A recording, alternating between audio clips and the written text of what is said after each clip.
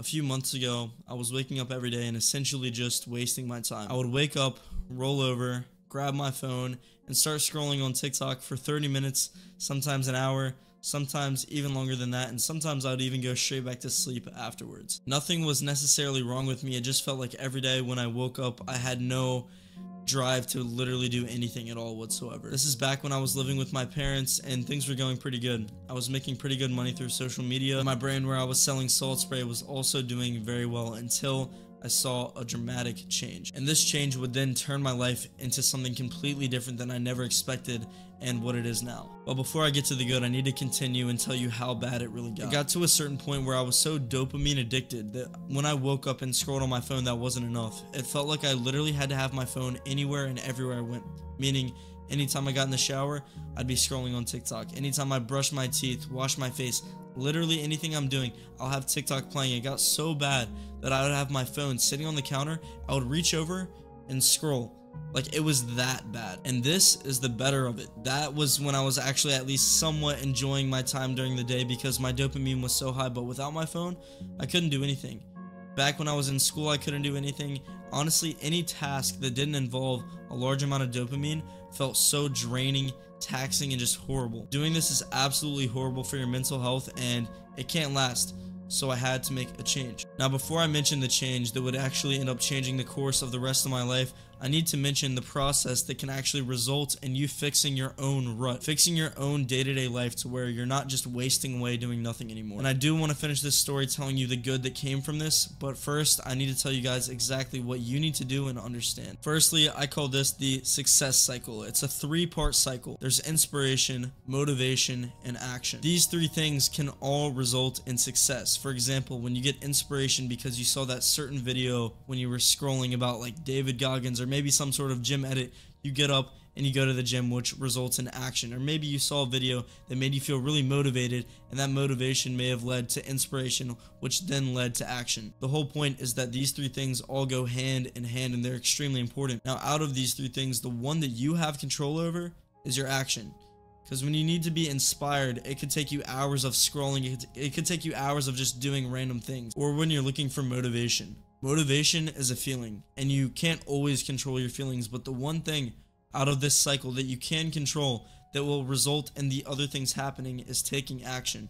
And no, I'm not saying getting up and throwing your phone across the room and going to the gym and doing all the work that you have to do. No, I'm not saying that. I'm saying you could do something as simple as getting up and brushing your teeth without your phone, or taking a shower, and that action will then lead to either inspiration or motivation because, like I said, it is a cycle. And this is the cycle that I used to get out of the extreme rut that I was in where everything was going downhill. Like I said, I was comfortable for such a long time, I was making good money, but all my social media views started declining, all of my money started declining, everything was going downhill until it led up to this certain point that I keep mentioning where I was forced to leave my parents' house. I was right. We had issues, we had disputes, and I had to leave. I had to move out. I'm only 19, I'm still a teenager, just graduated high school, and I had to leave my parents' house. And when it comes to money, I wasn't ready for that. Well, I guess I did have the money to leave, but I'm saying I've never dealt with a problem like this before.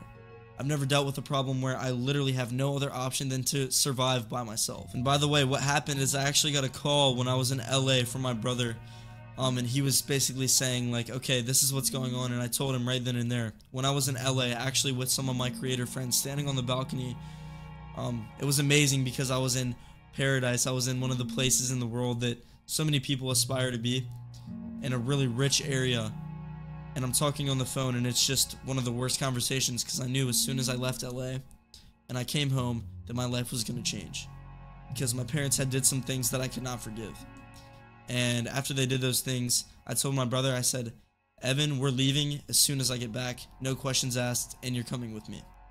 So the next thing you know, I fly home, my parents aren't even expecting anything, and then I move out instantly. I literally found this first place, the place that I'm in right now. The day that I got home from LA, this is when me and my brother came here. And I was in desperation at this point. Because I've been in this rut, I've been going downhill, everything was going down, everything was going bad, until I was left with the option of making a change, making a difference. I had to change. See, the difference is, most of us don't have to change. You don't need to get out of this state of mind where things are going wrong. You don't have to. But for me, when I moved out and I have to survive and I have to find a place to live and I have to feed myself, I have to at this point. So that's what I did. So instead of waiting for motivation or inspiration, I took action. What was that action, you might be asking? I started posting on social media every single day. I made a new account where I would post 50 to 100 times a day.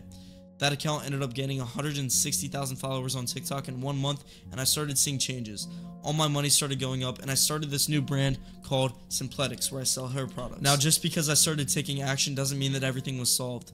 I woke up sick to my stomach every single morning in this room right here at the thought that I had to leave my parents because of what they did. And I felt disgusting and I felt horrible about it, but I knew there was nothing else to do.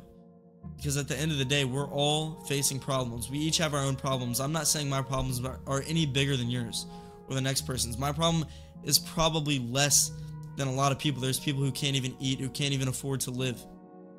My problem was with my parents. Yeah, I had to survive. Yeah, I had to eat. I had to do all this.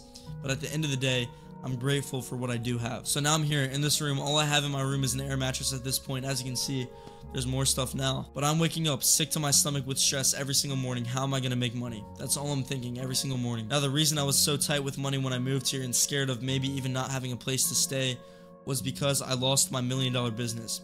In high school, I started a business, built it to $1 million business, and now it's gone.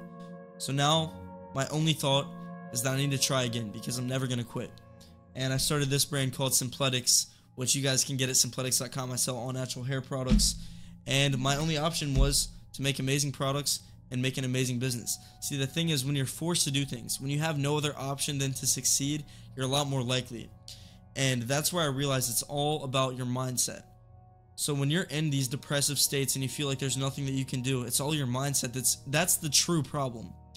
Because at the end of the day, if you were in a position where you had no other option, you were going to lose your house, you were going to lose your family, you were going to lose this, that, and the other. You're going to act.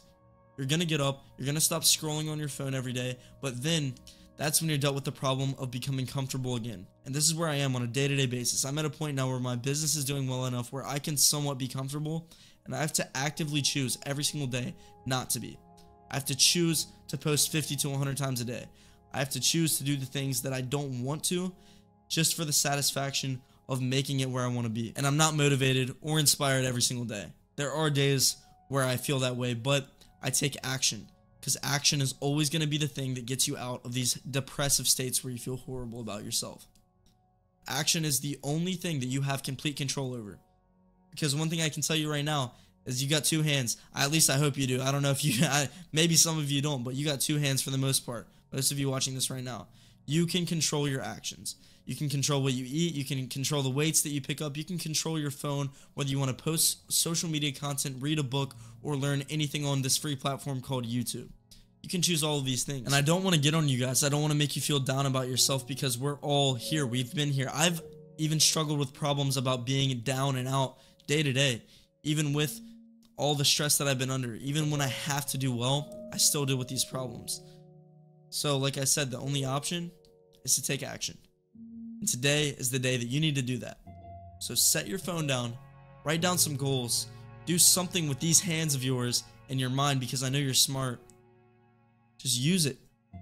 Take action. Take control of the things you have control of, because if you don't, you're screwed for the rest of your life. And eventually, if you don't, you're going to be in a position where you're so uncomfortable that you have to. And that's a lot worse than doing it when you don't have to. I'll tell you that right now. So good luck. I hope this works out for you. I hope it works out for me. I know it will, because I'm forcing myself to do this. I didn't want to even make this video, but I wanted to talk to you guys. And I felt like this is an important message. So use it wisely. Good luck, guys. Peace.